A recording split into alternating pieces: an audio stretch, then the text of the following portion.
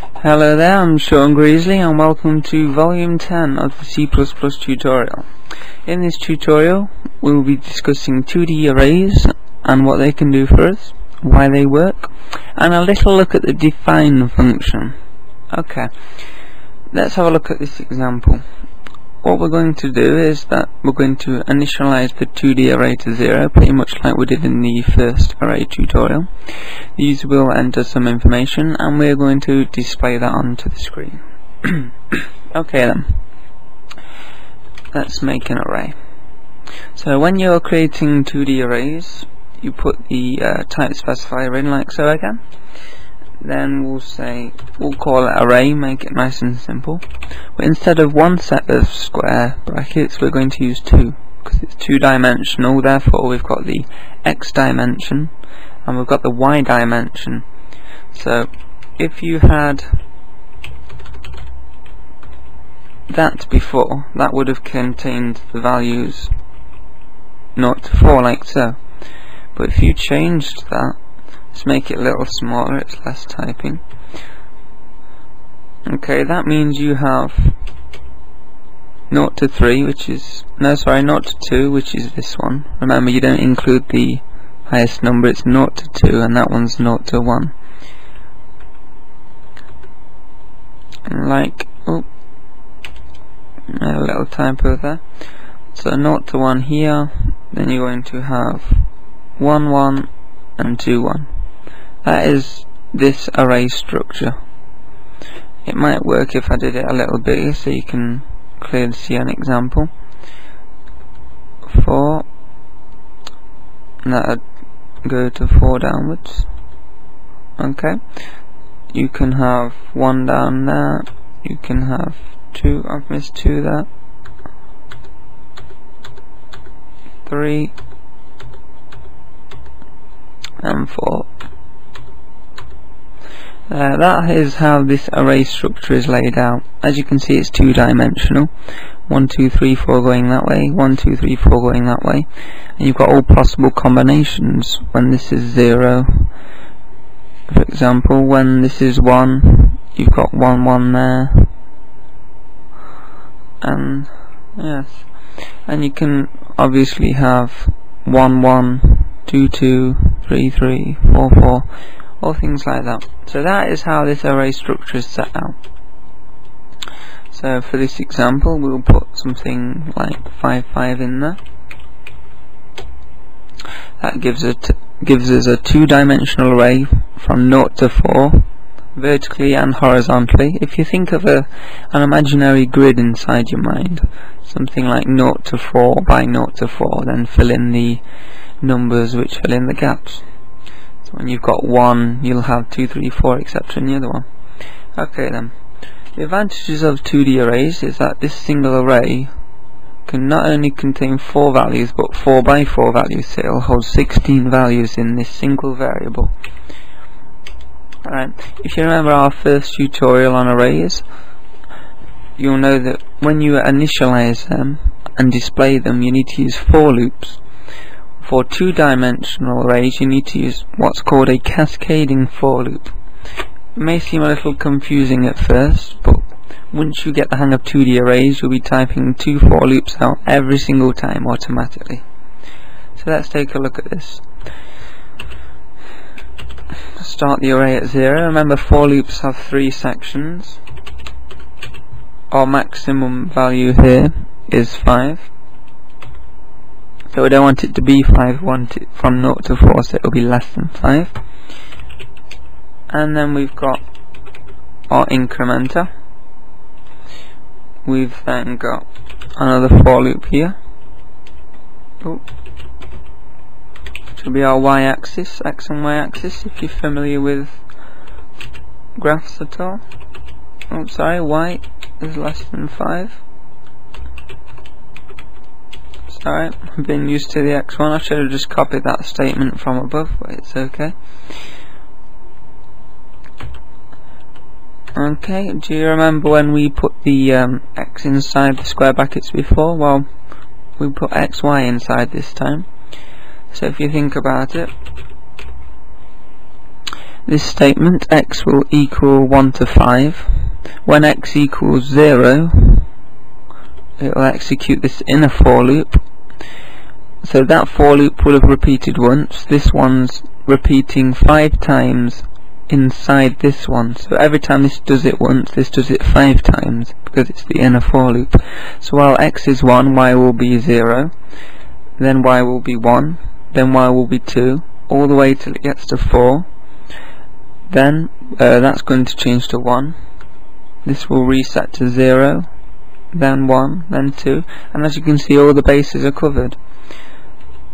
So we'll change that back to xy. You might be thinking this for loop might need a brace here because we've got more than 2 statements. Well, the rule is it's more than one actual function itself. As you can see, this is a whole function, it's a for loop. If we had 2 statements in the for loop, then yes, we'll need curly brackets. For example, if we wanted to say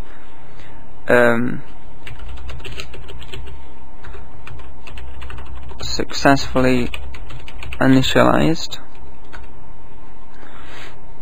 then put a new line here. So we're going to display to the user when it's been initialized, then we'd need curly brackets here. But because this is a whole function, it's a for loop, we don't need curly brackets actually under here, because that's one whole function. If we had an if statement under it, then yes, we would. Okay, hopefully now we should have initialized our array, every single entry to 0, and it will tell us when each one has been initialized. Remember, save your work when using for and while loops before you compile. Well, we've got a little error here. Okay, we're missing a semicolon somewhere before 4. There it is at the end of array. Always a common error. There we go. Successfully initialized every single one. Hopefully there should be 16 of those, but I won't bother counting. Okay, as you can see, everything has been initialized okay. We can now accept input from the user if we want, but it's a very tedious 16 entries if you remember our first array example. But remember, when displaying, adding, we use the same structure of for loops. So let's think what we can do here. Let's input something from the user. I don't know why, but please enter 16 numbers of your choice.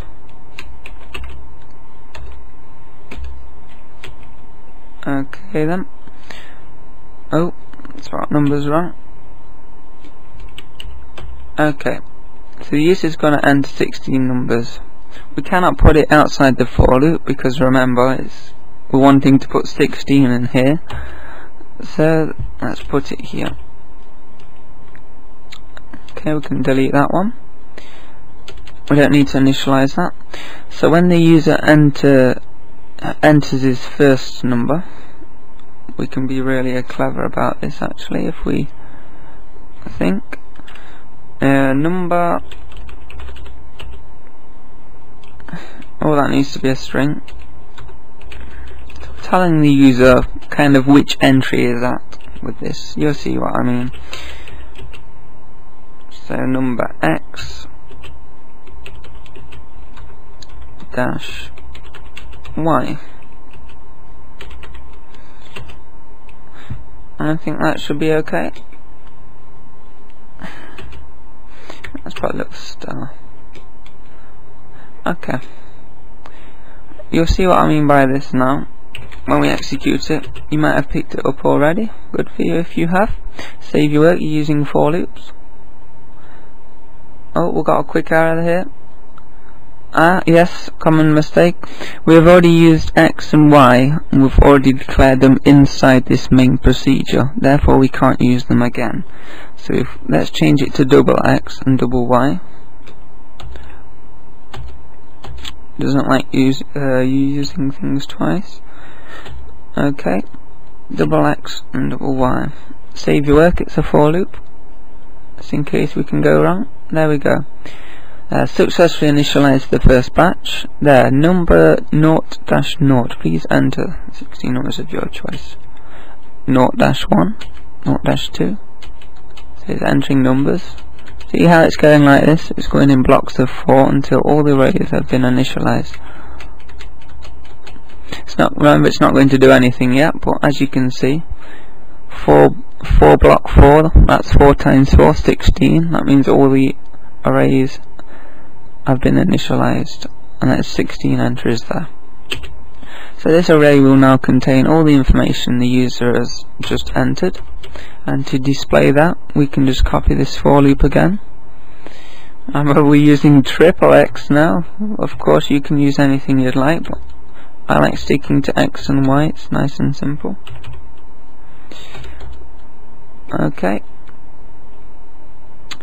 Now we can just display this array to the user and show him or her what they have entered.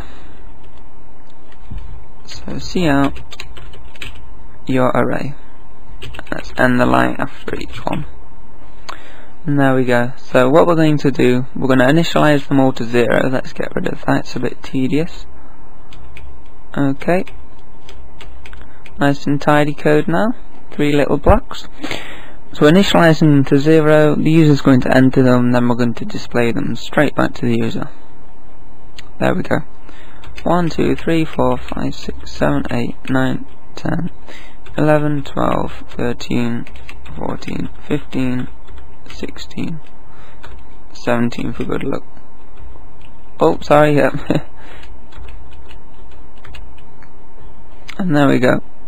1, 2, 3, all those, and we've displayed them as we've written them into the array. There. I've just thought it won't be 16, it will be 5 times 5, which is 25, because we're starting at 0, we're finishing at 4, that's 5 numbers. So that'll be 25 numbers here, and as you can see we ended at 5, we've ended the display at 5, started at 1, we've got all the others.